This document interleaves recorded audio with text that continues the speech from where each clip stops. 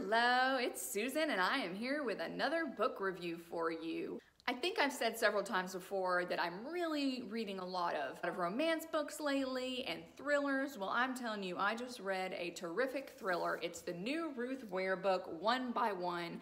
This was so great. She really never disappoints. I've read all of her books but one, and I've never been disappointed by any of them.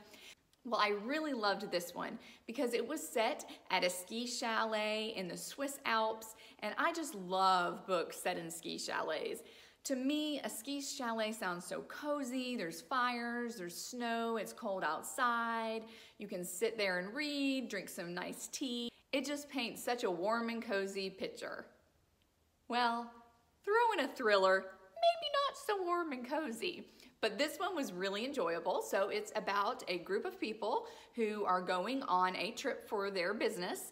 They have started this app, it's called Snoop. And so basically what the app does is you can listen to music that celebrities are listening to in real time. So pretty interesting concept for an app. But anyway, so this company goes on a ski trip. They all have a bunch of secrets.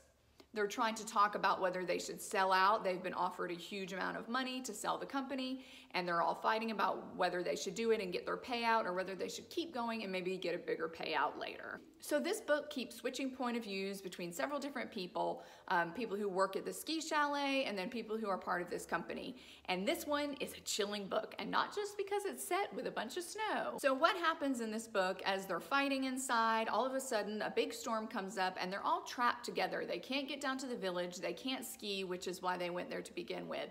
And all of a sudden secrets start coming out, people's tempers flare, and then there's an avalanche. So basically this book is about people being trapped together with no escape, and I don't want to say more because I don't want to spoil anything, but this one was so good. The title of this book and kind of the concept of it really kind of reminded me of an Agatha Christie book, maybe something like And Then There Was None, but it doesn't have the same ending, so that's not a spoiler. But anyway, it just reminded me, even the title of it, like One by One. But I loved this book. It was so suspenseful. Yes, I did guess one of the twists early on, but it really didn't take away from my enjoyment of the book. I loved it. Cover's great. It just kind of has like an avalanche, but I really like how big and bold the title is too, and the colors really complement each other. So this is another terrific cover. But come in, check this out, find out all the exciting stuff that I don't want to give away.